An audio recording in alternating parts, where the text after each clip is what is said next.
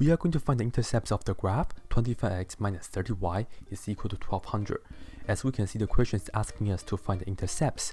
We are going to find both the x and also the y intercepts. So let's go ahead and do our x-intercept first. And to do so, we have to remember, first, we have to let y equal to 0 whenever we're trying to find the x-intercept. So this is the key right here. We are going to plug in 0 into the y from this equation, and then we will solve for the x. And let's go ahead and do that. So we will have 25x right here, minus 30, and this y now will become 0, and let me just plug in 0 into this parentheses, and then we have this is equal to 1200. So this is the equation that we have to solve. Of course, the minus 30 times 0 like this is just 0, so we just have to do 25x is equal to 1200.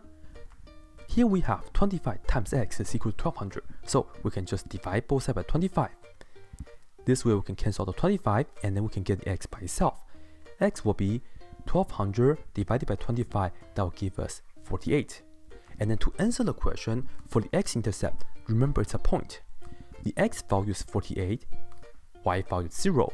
So the x-intercept right here, it will be the point 48, 0. And let's go ahead and find out the y-intercept. And then for this one right here, we are going to let x equal to 0. So you have to remember this. For the y-intercept, you make x equal to 0 and you plug into the equation and then solve for y. So let's go ahead and do that. We will have 25 times the x, then open a parentheses, and then the x value is this 0 right here. So let me plug in, and then we will have minus 30y. It's equal to 1200, and then 25 times 0 is just 0. So then we just have the negative 30y. It's equal to 1200. Okay? And this is what? This is negative 30 times y. So to get rid of the negative 30, we will have to divide by negative 30, and we do that on both sides.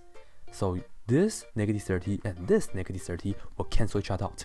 And then we will have y equals to 1200 divided by negative 30. That will give us negative 40.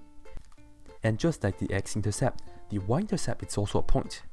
We know the x value is 0, so we have to write it down first, and the y value is negative 40. So 0, negative 40.